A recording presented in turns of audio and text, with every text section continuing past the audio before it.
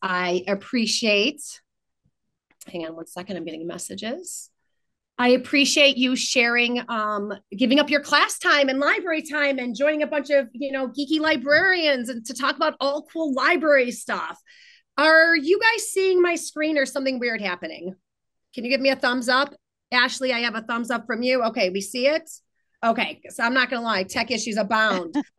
So here's the really fun thing, guys, is let's go ahead and get right into it. So hang on one second. There we go. Okay. Whoop, whoop. All right, so here I am, Jenette Gonzalez. I'm the obnoxiously loud librarian from Ridgewood High School. You might be thinking, where the heck is Ridgewood High School? Everyone thinks we're in the city of Chicago. We are referred to the island in the city because we are surrounded by the city of Chicago. I joke around, one block in the city, one block not. We are a very small school, only about 1,000 kids, 100 and some odd staff members. And if you're wondering what time of year I'm having, 3 new admin, 26 new staff member. It's exciting. So let's get to the meat and potatoes. I love books. I love authors. Anyone who knows me, my bread and butter is I was hired specifically to create a reading culture in my school. So if you look at our screen of ideas, which is very important, we're going to work with this as a group as much as we can over Zoom. We are going to talk about ideas. And ideally, we would talk about this in a group. So we're going to figure out how to do this over Zoom. Hey, Jenette, we can't see a presentation. We just see your background. My face? Thank you. I'm telling you, I'm having so many. Yeah, we need to have presentation. I'm having so many tech issues. Hang on. Let's stop sharing. Let's start again, people. I know why, because I was in another class. Hang on, I was presenting in a class and I have multiple screens, so that's why. Desktop 2. Let's see, is this working again? Nope. You get to see my fun desktop, but that's not the one I want. Hang on. If not, we're going low tech. Don't even worry. Try your main screen, Jenette, when you share. Yeah, that's what I've been doing. I'm not gonna lie, I'm having Zoom issues this year. Hang on. This has been happening to me a lot this year. It is. And I think, and I'm not gonna lie, we've been having new IT people that I think reinstalled things on my Mac and they changed my desktop settings. But it doesn't matter. Do you want me to share your slides that you sent them to me yesterday? That would be fabulous. And you just need to go to the third slide. Okay. Hold on one second. That would be amazing. Because really, I just want that up there so people can see it. And then, all right. I have so many messages under this one title heading, though. So hold on. Yeah. And you know what? Actually, there you are. Don't worry about it. Give me one second. This is what we're going to do because we always have plan B. I'm sending you a Kahoot that actually has everything in there. And this is how we're getting into the meeting. So it doesn't matter if you have it or not, right? So, all right, I'm sending you this Kahoot. If you can please open it up to play along. And don't worry, this will have all the slides. It's a fun little way to get you guys talking about programming without actually, having to have my slides. And don't worry, there's examples and everything. Hang on. Ooh, internet is slow. So just to let you guys know, the 4 categories that I'm going to be talking about are going to be dealing with things like obviously author visits I mentioned, but don't think of author visits as just like obviously writers and obviously authors. They can just be experts in the field. So if you're researching something with your science person, bring in a scientist, whatever you're doing. We have things like community connections and everything like that. And curricular connections. That's going to be more like, what's going on in the classroom? Can I partner with the public library and do what I need to do? And then also things like our monthly celebrations, which are things like I feel like a lot of libraries are really good at already. We're thinking are like, Hispanic Heritage Month. We have our teen reading group and all this other stuff. So this isn't working. Is this working for you guys at all? Yay. It's not. I think we might even nix. Okay, so here's the deal. Originally, I was going to have this really fun Kahoot where you guys can tell me which one I wanted to focus on, but who knows if it's actually working. So here's the deal. I was going to have you do a survey and help to decide, do we want to focus on celebrations? Do we want to focus on curriculum and community connections? Do we want to talk about author visits, or do we want to talk about makerspace activities? And of course, there are more library ideas, but these are kind of like the 4 categories that I was brainstorming and came up with. So if anyone is brave and bold, since we can't really do the poll thing and wants to just shout out, let's go ahead and talk about number 1 or number 2. Or if you're like, I'm too shy to do that, I'm sick of talking, throw it in chat and we'll kind of bounce around from there. Okay, it looks like a lot of chat, so give me a second. I'm going to visually just kind of look and see. Okay, we got a lot of celebrations. Okay. 3, 4, 1, 3, 2, all. I love you, Shannon. Curricular, makerspace. Okay, we're kind of bouncing. I feel like everyone wants everything. Okay, so here's the deal. What I'm going to bounce around with is I am going to start. And here's the deal. I want you guys to interrupt me because ideally this would be a little group discussion, right? I'm going to quickly talk about author visits because that is my meat and potato. And I feel like I can talk about that in like 6 seconds and you can ask me a ton of questions. So here's the deal. I'm completely a nerd and I read hundreds of books and I joke around that I want to kidnap my favorite authors and put them in my basement, but instead I host a teen book fest. So if you've never hosted an author event, it can absolutely be scary, but it is one of the coolest events. And it is such a great way to A, bring in a storyteller, B, bring in someone who's writing a craft, or C, an oral historian or an expert in the field, right? So you have links. But here's the thing I want to stress. Author visits are great when you pair them with community and curricular connections. So yes, we're going to talk about author visits, but I'm actually going to go over a little bit to number 2. So my number 2 fans, we're going to tackle 3 and 2. Here we go. One of the reasons I got into author visits is I was very fortunate to have Penny Bluebaugh, which is the public librarian at the public library, Eisenhower Public Library. And so here's the deal.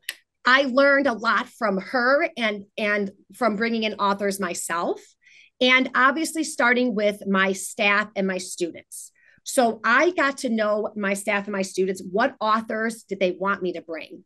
Now, I was hired to bring in a reading culture. So I realized my reading culture was going to focus a lot on high interest YA novels. But maybe that's not your focus of your school. So remember, what is your focus? What do your students need? What do your teachers need?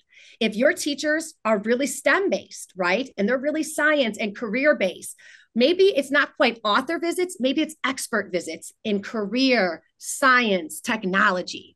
So again, who can you partner with in your school to make your author visits not only stand alone, but within the curricular and community connections?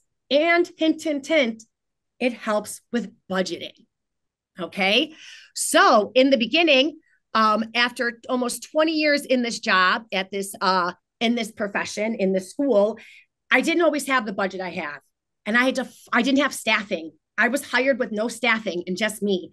And I have fought for 17 years to get all that.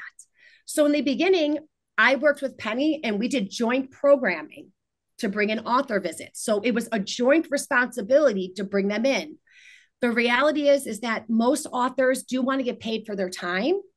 And so I like to pay them both their honorarium, which is how much you're going to charge them just to speak, but then you should pay them their travel costs. Now, travel costs is oftentimes how you can wiggle room in a negotiation, and we could talk privately about that. What is, a good way to start with that? But also, this is also where if you have multiple schools or multiple places, you can share funding. Now, another way to get authors that are on the cheap, local authors. Oftentimes, you don't have to worry about travel costs, or they'd like, buy me lunch, pay for my gas. And oftentimes they will be more sympathetic and understanding of their honorarium, which is their speaking costs. Before I go on with more author visit stuff, that's a lot of information about honorarium, travel. Is there a specific direction anyone wants me to take? And this is where just unmute or put in the chat. And I can keep going. No specific questions there? Okay. All right. So local authors are really key here, right?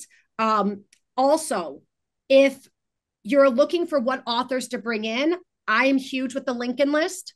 So oftentimes, if that's a huge program in your school, that is a reading program that I oftentimes will pull authors in from, because I know that it's already a program that is in my curriculum.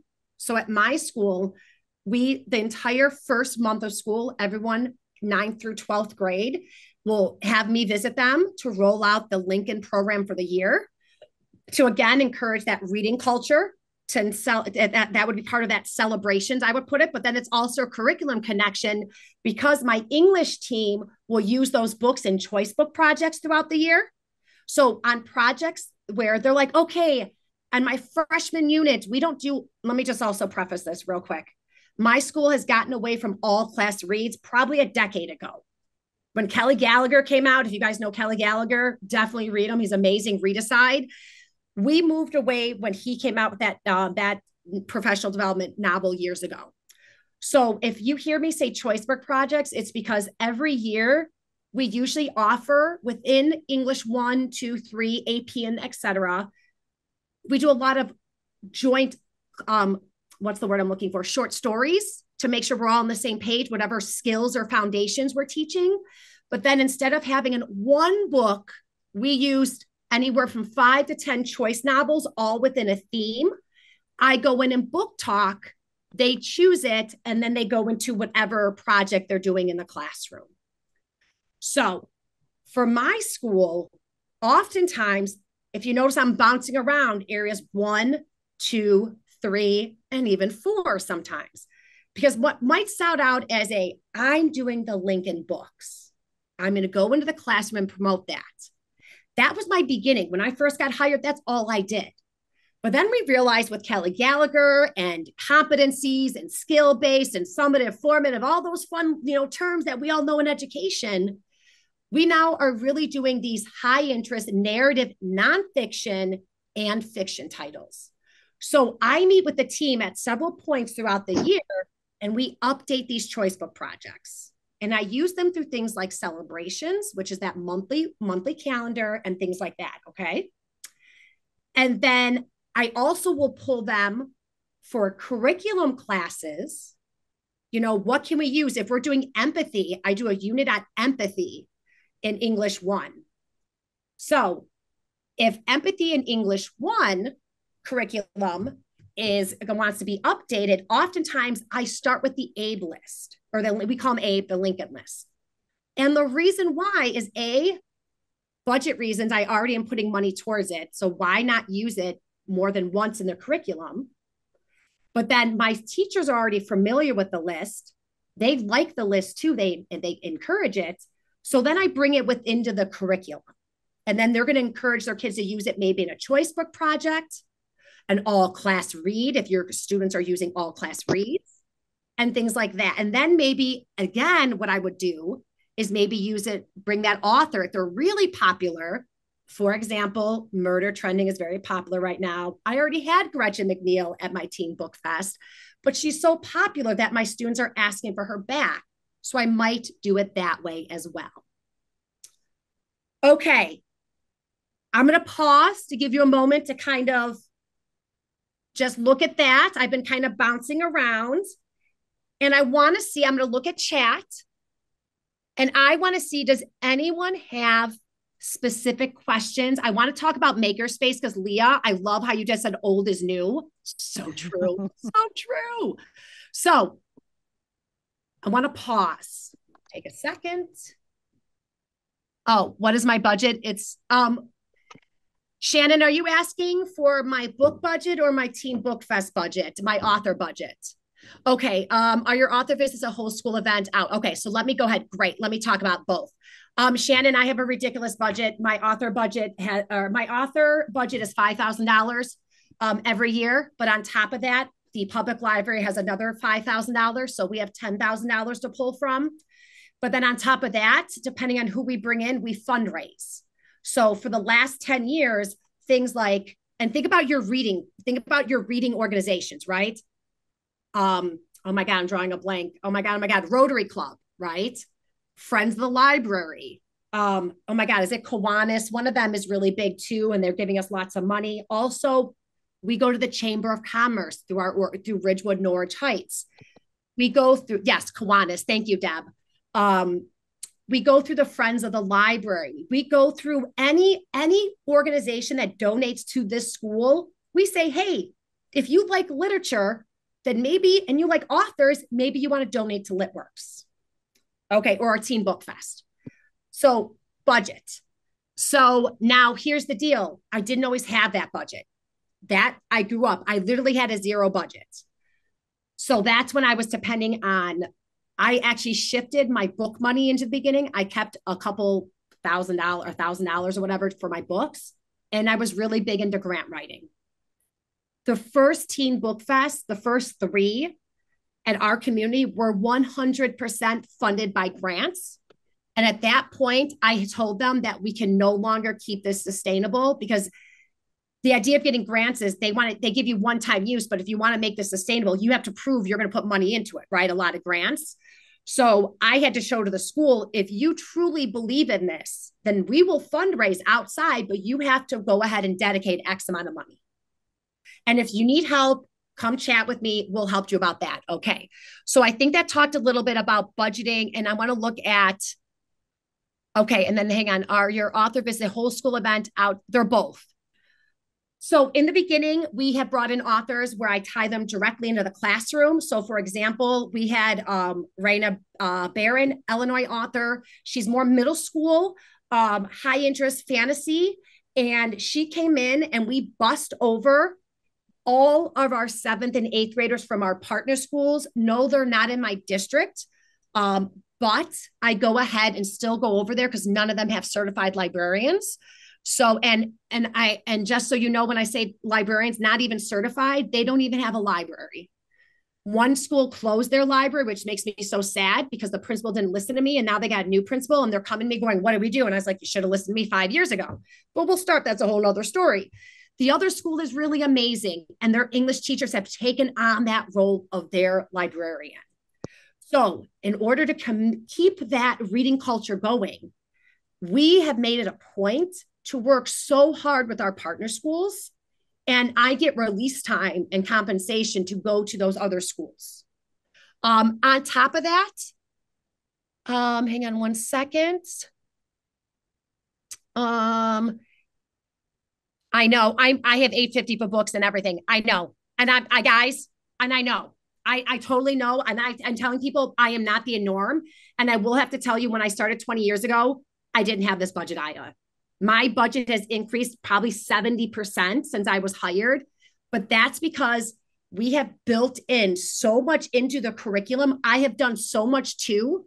Number 2, curriculum and community connections, that they can't think about getting rid of it because now the whole community will balk. I didn't do LitWorks for 1 year, and I can't even tell you how many people's like, you didn't do the Teen Book Fest. I was like, well, give me staffing. They gave me staffing. So start small. Start with a grant, start with one teacher, one staff member, one community member, one local author. A good honorarium for a local author is a couple $100. Depending on if they're New York Times bestselling author, that's different. Okay.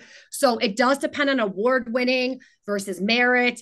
There is, and here's what I always tell with, it's a respect thing too. I would never ask someone to give up their time for free. So I try to always pay my authors. So if you want to have a discussion about that in person and off chat, we can totally do that. Okay. And I think it's all about advocacy and collaboration. I just want to stress that Deb mentioned that. It truly is. I could not do what I did and am doing without the support of my English team. The humanities are my bread and butter. And when I first got in, it was a fight. It was not easy. I would go into them.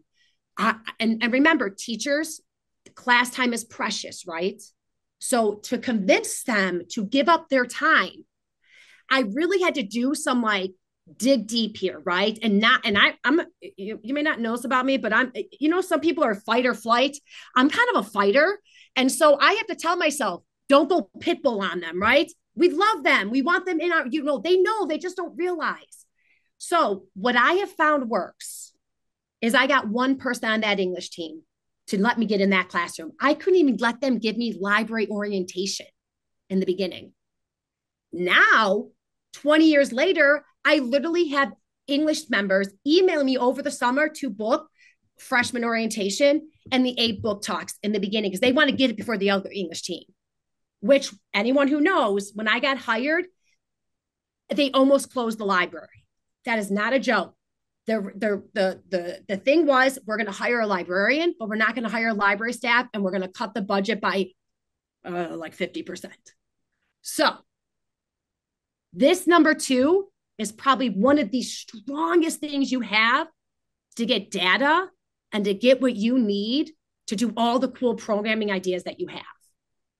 And so what I tell people, oh, I love it for those. If you have a large budget, come talk to me. Trust me, we will get you some really cool ideas. So there's 2 types of camps, I feel like, right? Like I'm in the camp where I have, fortunately, after this year's, I've gotten a nice budget, and it's kind of like, where do I want to go with it? So if you're in that camp with me, we can go ahead and go one route. But if you're in the I'm still advocating camp, well, then you want to work on number 1 and 2 so you can get to 3 and 4. Because I feel like 1 and 2 lead to 3 and 4. At least that's what I'm thinking. Real quick, what I want to go back is to the makerspace.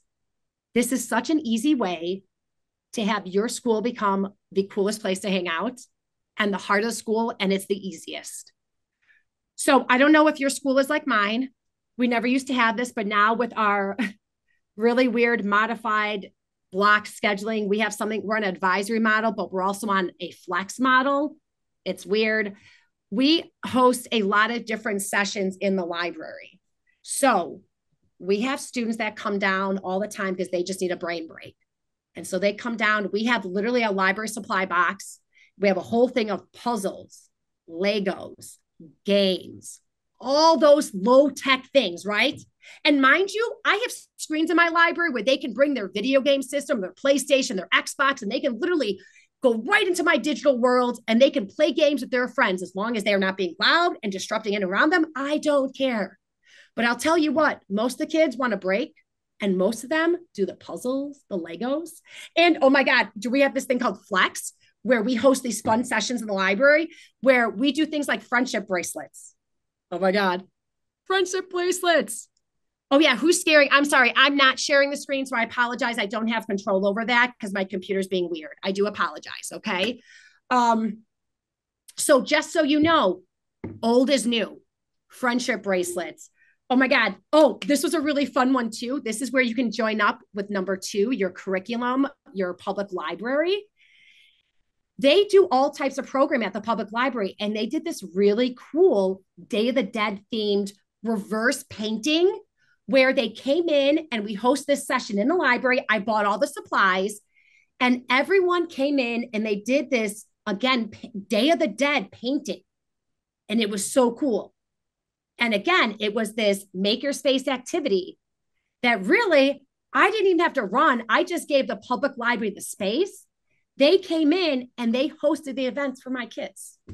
So pretty cool. All right, guys. That's a whole lot of information. We only have a couple minutes. Oh my God, you have more sessions. Do we want to say anything? Do we want to chat?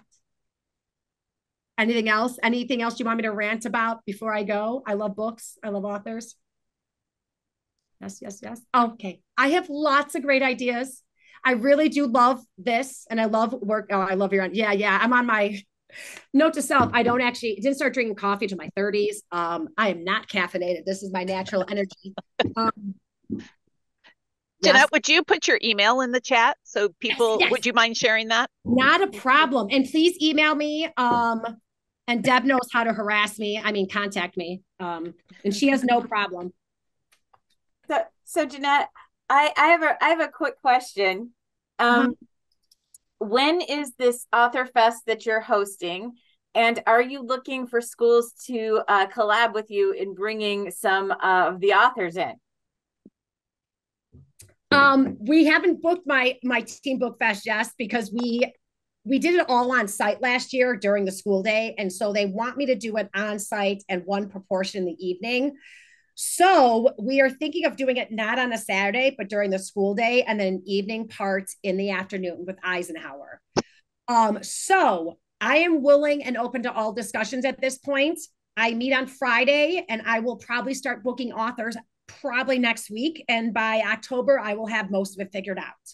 So if this is something you are interested in, please reach out to me. And if we can't make it happen this year, most certainly next year. I would love for us to join forces. It's pretty amazing. Does that help? I think it would be really cool to put that, you just do amazing work with it, bringing in all these really cool people, and it'd be kind of cool to know who's coming, so we could book them and even help you out financially with and not just me, but like there could be multiple people that might be interested in doing that, because once we get them into Chicago, it's not that hard to get them around the state. There's a nice train, I hear. I've taken it, by the way, all the way to Carbondale, so I'm good. And Deb, let's chat over IO, because I got some ideas for this, and I would love to maybe between you and I need to expand this outside of Ridgewood anyways, and get it, maybe do more of like a library thing and less Ridgewood focus would be really cool. Because then everyone could do it. It's not, but then there's money, but we can talk about that later. I got ideas. Thank you, Jenette. All right, guys, have a wonderful rest of your day. I'm going to go back to teaching, and please, did I put my email in there? I think okay, good. I don't know what I'm doing, but on that slide that's in your folder, my contact information, my school, reach out to me. Deb has my cell number. You can harass me that way too. And peace, everyone. Have a great rest of your day. Thank you. Thank you, guys. Bye.